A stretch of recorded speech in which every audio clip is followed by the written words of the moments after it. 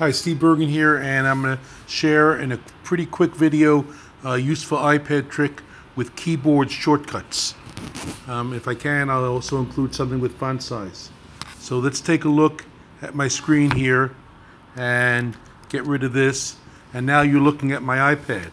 If I type in SBE, it's a 3-letter code so that if I type in space, it generates my email.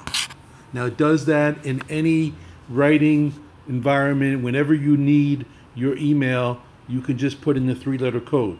Right? I've got a friend, my Larry Bird doll. I've done that for him as well. LBE. I tend to use 3-letter codes.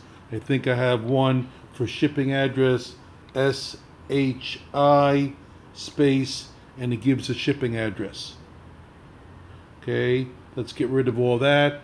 And I think I've got one more that I occasionally use called PLE.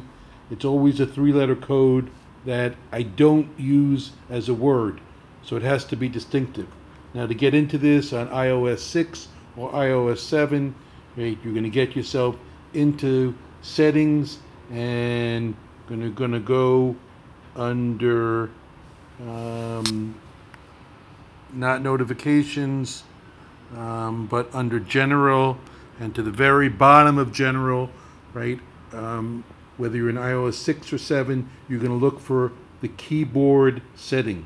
So in keyboard setting, at the very bottom, you will have something that says add new keyboard and add new shortcut. And you'll have the shortcuts that you create right above it. So let's pretend your name is Jane Doe, and we will add a new shortcut. I tend to use JDE because I'm not going to use that for anything else. Sorry, that goes in the shortcut, JDE. And up in the phrase, I'll go Jane Doe at gmail.com.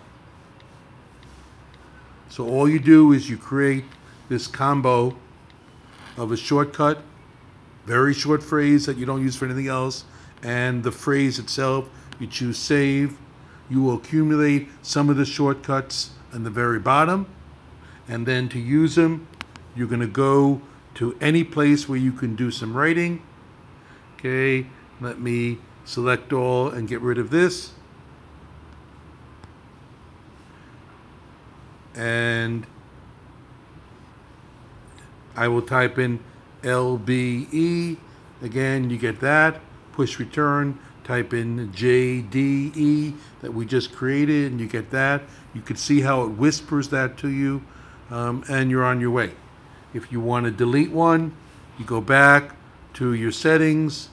You go back to the bottom of general, not notifications, not sounds, but general. You go to the bottom of general. You go to keyboard. You click edit, and you click the minus, and that lets you get the deleting button so you can delete that.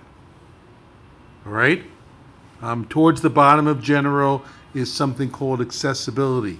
And accessibility is for people who may be physically challenged and need to have certain things turned on, but it has many useful features for us as well.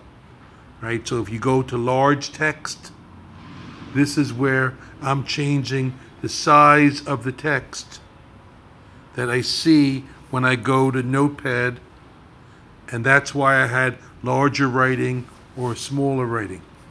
Okay, hope this short video has been of help to you.